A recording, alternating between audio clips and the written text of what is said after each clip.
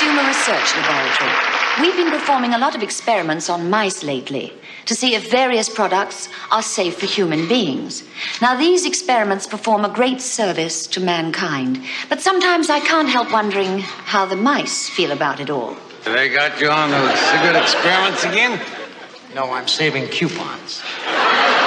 Would you believe that they have had me for a week testing chocolate cigarettes? Looks like they melted all over you.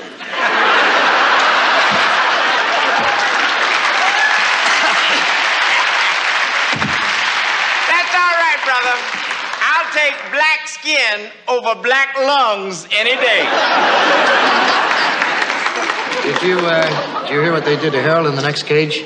They had him smoking 1,000 cigarettes a day for 3 months. Wow. And then to see how he'd react, they suddenly cut off his cigarettes. No kid, what happened? I don't know, but the last time I saw the poor fellow, he was trying to light his tail. You know what happened to Sammy in cage 4? They had him testing marijuana. Really? Oh, he got so high he had to run down a woman's leg. What they got you doing these days? Oh, I was just in an experiment to find out the effects of overcrowding. They stuck 500 of us mice in a tiny cage overnight. Wow. What did you do? Nobody knows for sure, but we all decided to meet once a week and do it again. I understand. Yes, sir. You know, fellas, I don't think I can take it much longer. My life is just a series of experiments. I mean, first they had me testing cooking oils. Mm-hmm. They gave me so much oil I couldn't squeak for a year. Wow. Oh. Then they started giving me male hormone shots, turned me into super mouse. I not only ran up the clock, I molested the cuckoo.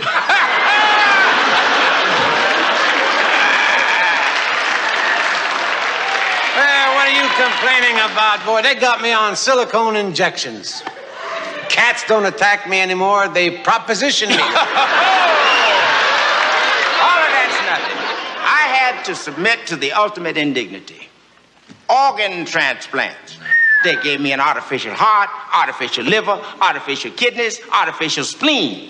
Now my girlfriend asked me, are you man or mouse? I have to check to see.